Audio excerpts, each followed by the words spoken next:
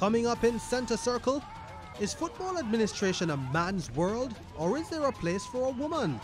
Fabian Reid puts Montego Bay United to the sword with the Premier League's first hat-trick of the season. And the Cornwall College reigns supreme in schoolboy football. This is a man's world. This is a man's world.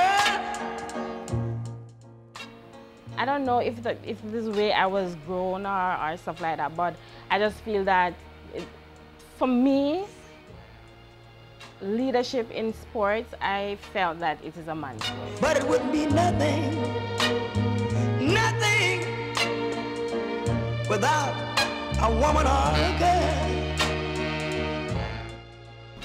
I believe today, as my sons have told me, that if, and I'm putting it on here, if I don't get the yes sons, if I don't get the job as president, run the football association for me, then I should stay on. There's only been one female president at the helm of the parish association, and that's Lorraine Scringer, who served the Hanover FA for 19 years. But during her stint, she alleged that she was sabotaged by a male sports reporter. Almost every week, there was some negative thing in the paper. Sponsor and the association, unscrupulous persons who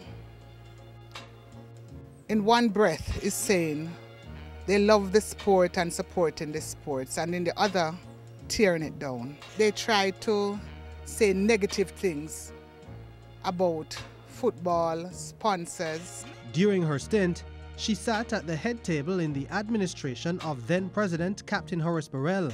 But when elections came around, not even her status at the JFF could have saved her. She was beaten by Sheridan Samuels. The delegates have spoken, and they have nominated a new board. I now hand over to the president of the duly nominated board, Mr. Sheridan Samuels. I hand over to Mr. Samuels and his board and wish for you all, the board that is, God's speed. I guess Madam President will come back and dissolve the executive so that we can proceed. See how it is that everybody is on? Oh, the outgoing board is now dissolved. Colleagues, you heard that? Thank you.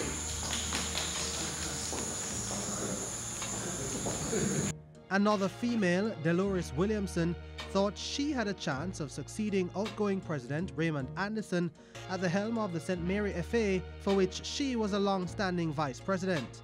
But she found no favor with the delegates and was beaten by another vice president, James Pearson. I've done 20 years of football in the parish of St. Mary voluntarily.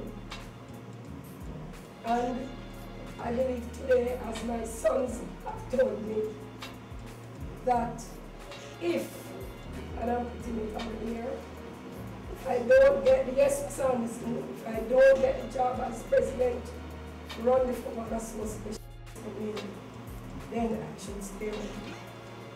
So, as of today, I declare myself I will not be competing as a second vice president of the Second Football Association. Thanks for those who voted for me.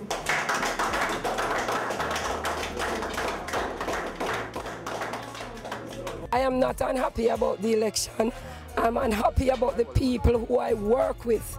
I've done this before and my executives didn't support me. And I believe today my executive did not support me. I have been working for 15 years voluntarily in this parish, and I don't get support from my executive, so that I don't have a problem with the election that goes on today. And that is the reason why I will not accept the position as second vice president. Now there is Marlene Brown at the Trelawney FA. She's been acting since March as president, following Lynell McLean taking up office at the JFF. I have no regret being in this position at this point in time.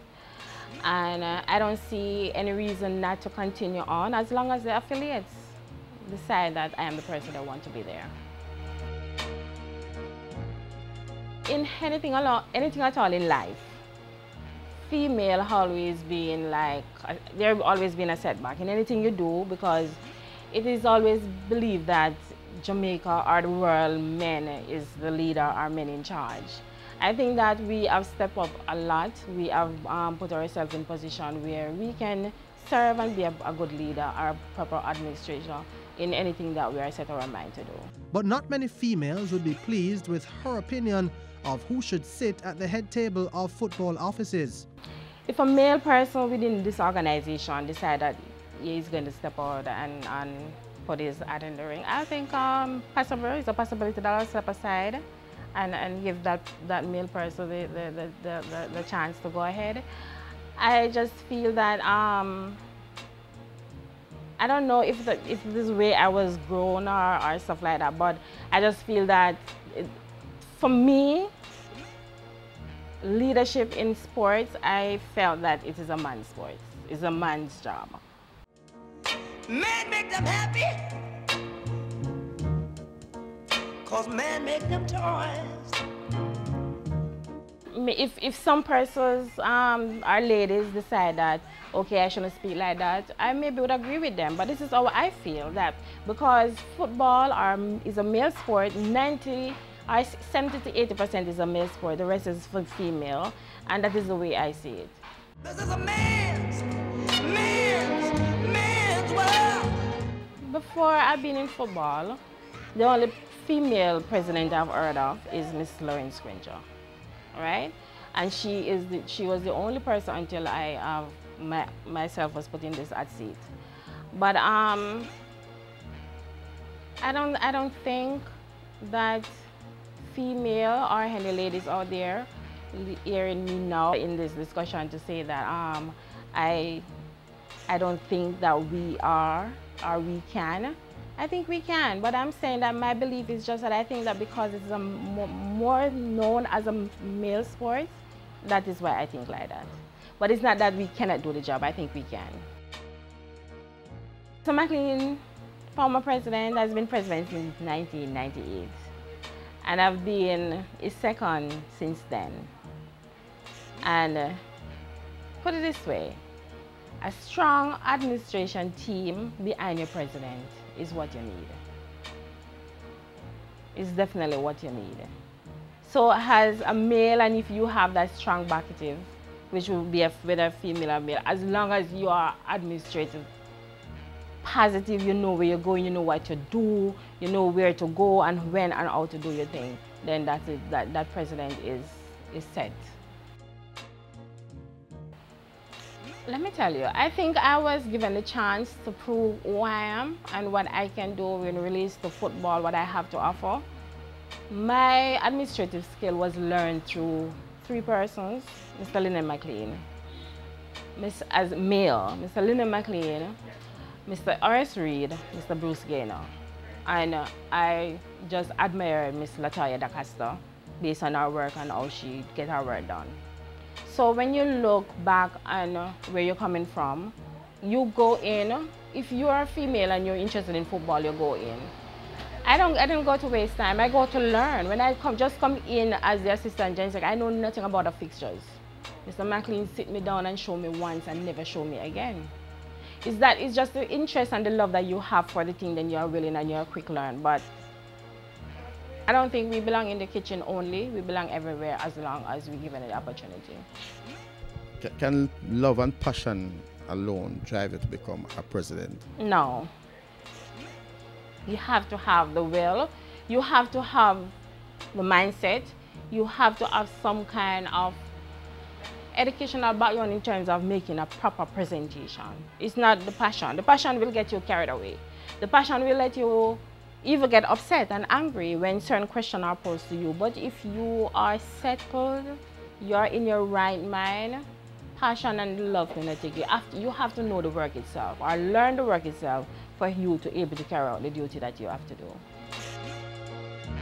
I don't know if a person would say anything I've not heard, but based on what I've experienced so far, it is persons who are willing to stand behind me to make sure that I achieve the purpose of the association, are the goals of the association and where is it that we plan to go, what is it that we want to continue to do based on our former president, Mr. Lionel McLean. But I have not yet to see anybody. You know, clubs, they will have their little issue in terms of if they don't get it their way or see it their way, we don't see it their way, and make a decision based on what they think or they believe. But I have not seen anything. I think the support is behind me, and I don't see any changes so far. And she is not afraid to sit at the JFF board, which is 100% male. I'm not one to back down to ask any question at any time, as long as I'm not being disrespectful. And the question that I'm being put on the table, it is something that will benefit for me, that I can come back to my parish to say that this is a situation and that is so. But no, I'm not being intimidated at any time, never, whether for the previous administration or now. This is a man's world, but it would be nothing, not one little thing without a woman or a girl. Still to come on Centre Circle, hat-trick man Parker Blacks aims for the Premier League Golden Boot. And bringing joy to the West, Cornwall College sent Jamaica College home empty-handed.